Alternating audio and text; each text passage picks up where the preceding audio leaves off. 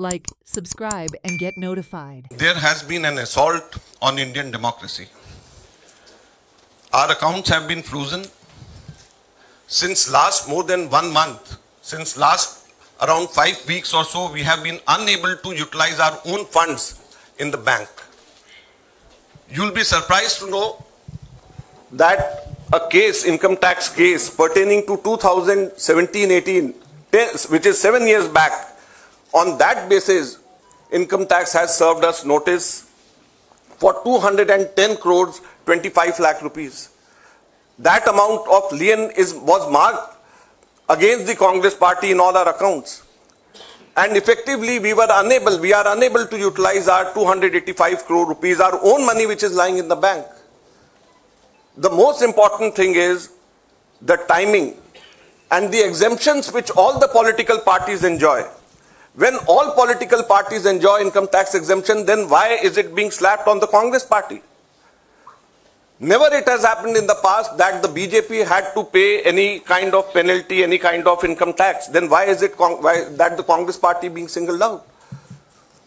The timing is such that 7 years old case, it seems that the BJP was waiting for the elections to come, and just 1 month before the elections were to be announced, they froze our accounts. So imagine how can it be a level playing field?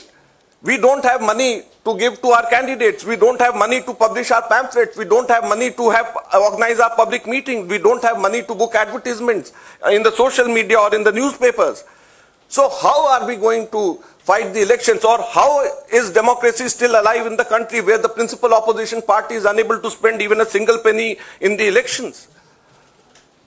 And it is not only this, the government has not stopped only on this 2017-18 notice. We have been slapped with another notice last week, and it pertains to 1994-95 during Sitaram Kesri when he was the treasurer.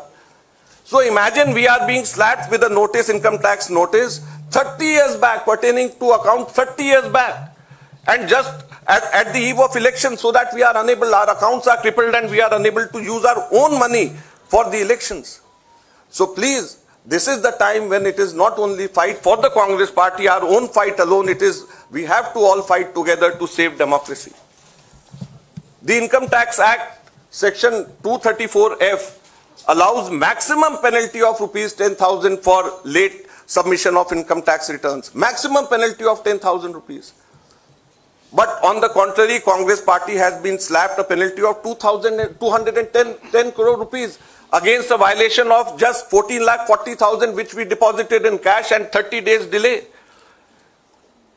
So the quantum of punishment is totally unmatched with a trivial small kind of mistake, you may say, or small kind of thing which has been done in 7 years back, which can easily be condoned.